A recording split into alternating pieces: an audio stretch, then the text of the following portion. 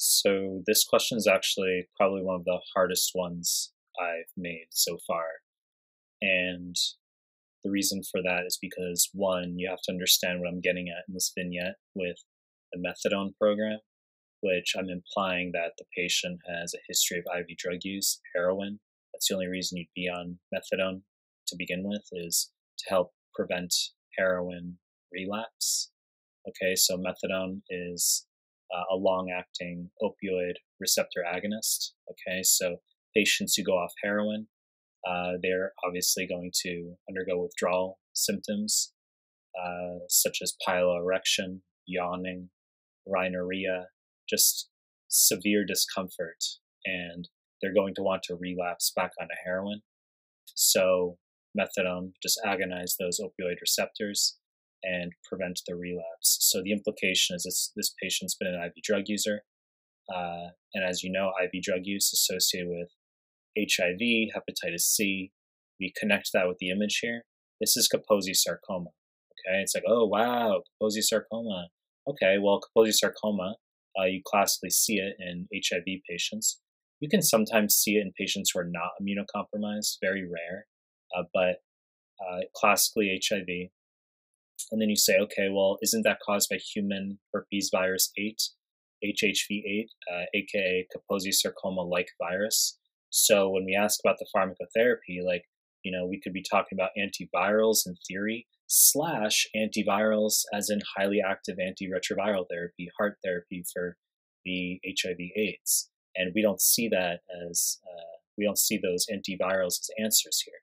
So we have to address some sort of other connection. Now, because this is Kaposi sarcoma, as I just mentioned, looking at the answers, the only one that makes sense is going to be doxorubicin, which is an anti-neoplastic. Now, does the USMLE expect you to specifically know that doxorubicin is like the first line anti-neoplastic for Kaposi sarcoma? Absolutely not. They have no interest. So don't.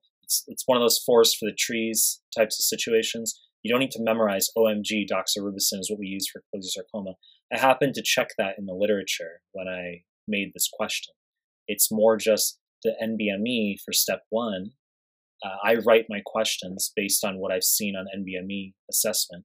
They ask a very similar question, and then the answer is going to be anti-neoplastic. So you'd have like antibacterial, antifungal as examples, and then anti-neoplastic, which is the answer here. So we'd need an anti-neoplastic agent such as doxorubicin. Okay, so that's also known as adriamycin. It's an alkylating agent / intercalator, can also generate free radicals.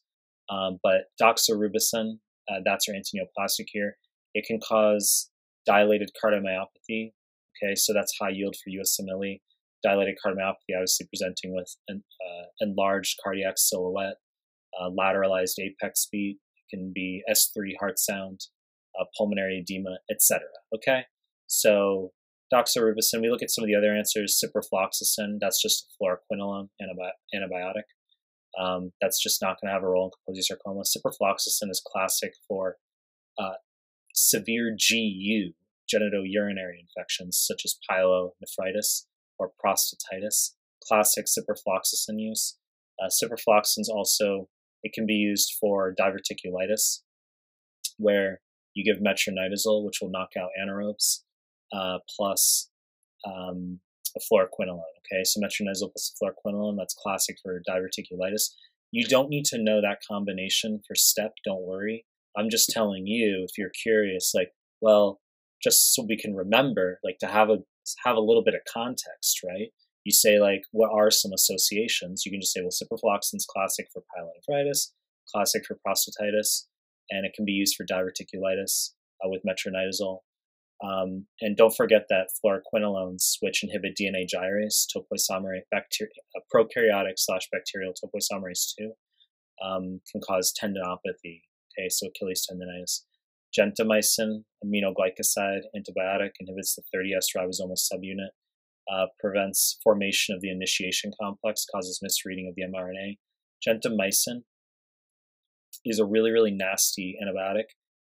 really bad side effects. It can cause nephrotoxicity, acute tubular necrosis, as well as ototoxicity. Okay, so neurosensory hearing loss can also cause vertigo. The room can be spinning. It need not be neurosensory hearing loss. It can just be the room is spinning. Gentamicin, aminoglycosides, hit gram negatives. Okay, so classically used in empiric therapy for endocarditis, where you get vancomycin plus gentamicin. That combination is really high yield. Ampicillin, gentamicin, also a combination used for various things. So we can move forward here. Permethrin is our classic agent used to treat scabies. Okay, so this is actually, permethrin is actually very high yield for US Amelia across the steppes. They're going to show you a picture of a dude's hands, and they're going to tell you that it's an itchy rash. He was in a homeless shelter for a few months, and that topical antifungals didn't work.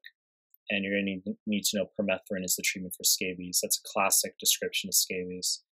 And then prednisone is just a steroid. Okay, that's actually probably, I'm just guessing because I just wrote this fucking question, but I'm guessing that some students would erroneously choose steroids here.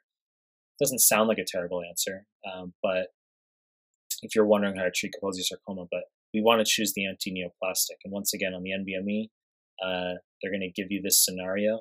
And then in addition to heart therapy, highly active antiretroviral therapy for the HIV/AIDS, you're going to give an anti-neoplastic therapy for the Kaposi sarcoma. I think a final point, because this audio is getting long enough, the final point is that you can get a Kaposi sarcoma-like presentation caused by Bartonella henselae. It's referred to as bacillary angiomatosis or bacillary angiomatosis. So let's say you get Bartonella henselae causes cat scratch disease, right? But you can also get bacillary angiomatosis that looks like Kaposi sarcoma.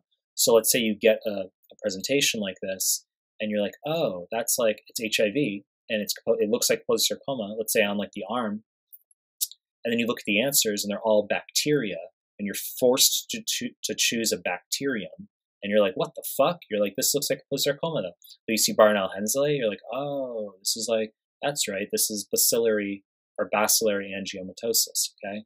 So that's your high yield factoid. It's just bacillary angiomatosis caused by Bartonella henselae can cause a Kaposi sarcoma-like presentation. Okay, that's it.